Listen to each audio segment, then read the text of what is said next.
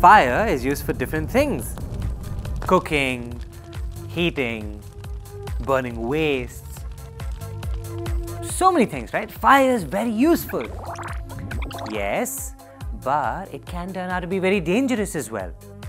Actually, let me tell you of an incident that took place in Portugal in the year 2017. On the 17th of June, a forest fire broke out. It destroyed thousands of acres of the landscape and took the lives of 61 people.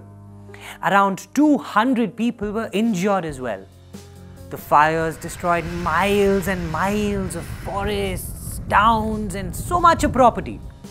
Thousands of animals and plants died, and the whole area was filled with smoke and fire.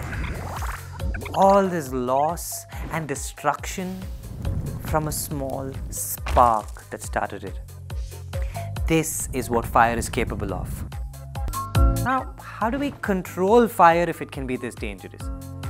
Well, a fire is something burning in the presence of air, right? Now, this something can be anything. It could be paper, wood, cloth, plastics, anything flammable. Now, to control a fire, we have to shut down two major things, let's call them ingredients that are needed for the fire. That is, the thing that is burning, which is called the fuel, and the thing that supports the flames, which is the air, right? Most fires can be put out if we don't let air near the flames or near the fuel. We can use water, mud, and other things, wet things, things that can cover up the fuel and stop the fire. Now, sometimes we might need to do something to remove the fuel.